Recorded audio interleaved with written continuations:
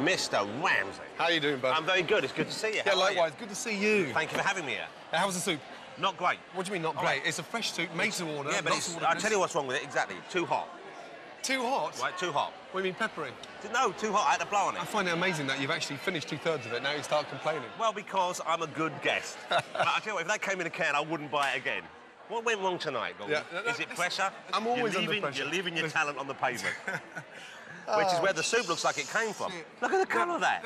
But this fresh is vibrant. OK, let me ask you. You know what? It was nice, but here's the other thing as well. Is, look, weren't blown away. I'm hoping to have sex with one of these people around the table later on, but now we've all got green stuff in our teeth.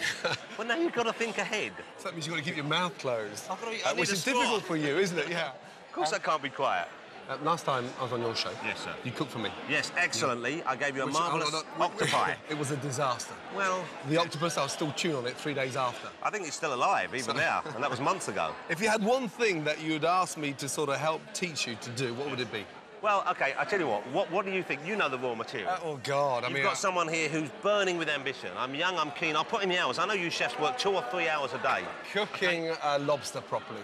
I do that. No, hold it. Go on. I wouldn't want to put it in alive, though. Do I have to put it when it's alive? It's the only way you can identify it's fresh. I can't do that. You've got to do it. No, I've got to break that now. You've got to get a lobster in a pot live. I'll only eat one if I know it's been run over or died of old age or the cold. Let me just show you now, yes, for 2 minutes, a quick secret, how to cook a lobster properly. I'll give it my best shot. Good man. OK. OK.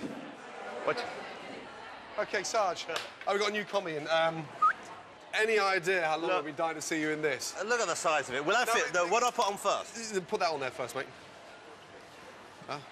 Hey, you know what? I might wear this home and scare Jane into thinking I've got a proper job again. Oh, it's a lie. I'm not eating that.